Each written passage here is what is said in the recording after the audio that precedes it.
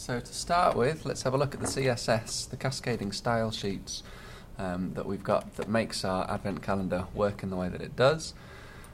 So we've got one class for door. I'll zoom in a little bit.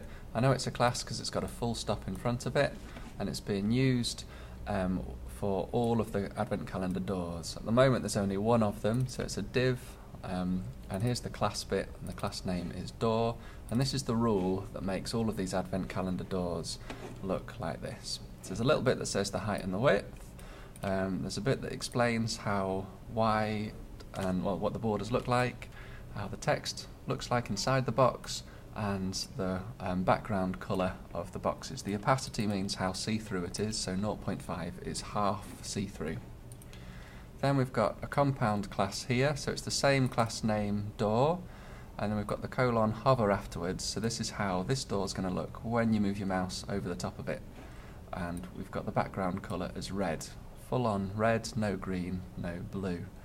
And this is the colour of the text. Notice the American spelling. We've just got one other style rule on here. So notice there's no hash and there's no full stop in here. That means that this applies to a HTML tag. HTML tag is body, and we're just setting the background image and the text colour. Okay, we've just got a little bit of HTML on here. We've got a title at the top, a heading 1. We've got one div for the whole of the calendar, and all of the doors are going to be inside that div. So you can't actually see this one.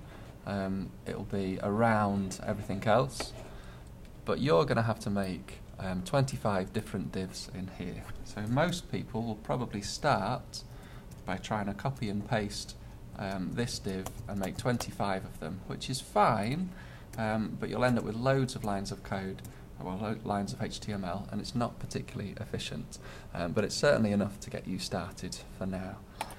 So I've got 5 different divs, all of them have got a class of door, so now there should be 5 different doors on here. JavaScript telling us what's going to happen, but you can begin to see how you can add lots and lots of doors to your advent calendar.